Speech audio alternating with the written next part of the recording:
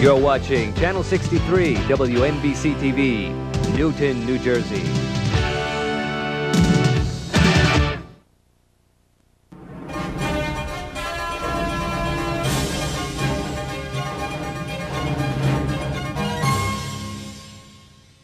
Good evening, I'm Nicole Greco. Thanks for joining us tonight. About a third of New Jersey's residents are Black, Hispanic, Asian, or another minority. And like minorities across the country, those groups are disproportionately impacted by some of the nation's biggest killers, like heart disease, obesity, diabetes, certain cancers, and infant mortality. Today in New Jersey, reducing those disparities is now a top priority. Matt Fitzpatrick has more on how a new detailed strategy by the State Department of Health and Senior Services is going to help healthcare providers in their effort to bring healthcare to the state underserved.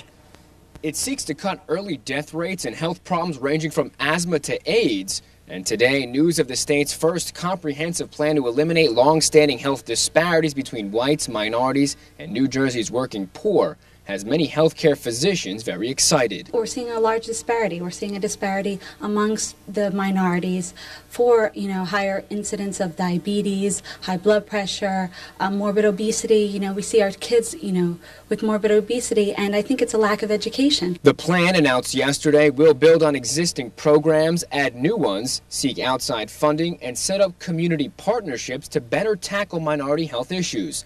Linda Mazzella is the Community Outreach Coordinator at Raritan Bay Medical Center. Well, I'm the link with the professional and clinical staff, and so I try to look at avenues where people are usually shopping, going to the bookstore, at Babies R Us, or in the mall, and because people are busy today. It's not like everybody wakes up, let's see, what am I going to do today? Oh, let me take my blood pressure.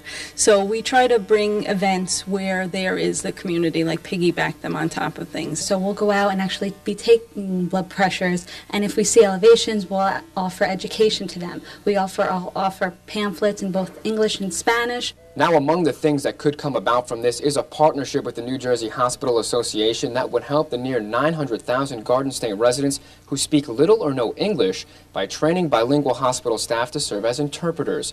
By doing so would help better ensure discharged patients understand their diagnosis, medication doses, and any needed follow-up care. I speak Spanish, therefore I'm able to communicate with my patients and educate them and properly give them guidance as far as telling them that your community has a higher incidence of this. Among the dozen or so strategies outlined by the State Department of Health and Senior Services to help eliminate these disparities include expanding capacity for cervical and prostate cancer screenings, identifying and removing barriers to screening and follow-up care, reducing deaths from heart disease through increased education and outreach, creating a state office of obesity prevention and securing outside funding for preventative programs, especially among children, and increasing the number of people tested for HIV and encouraging safe sex practices. Reporting from Old Bridge, I'm Matt Fitzpatrick, WMBC News.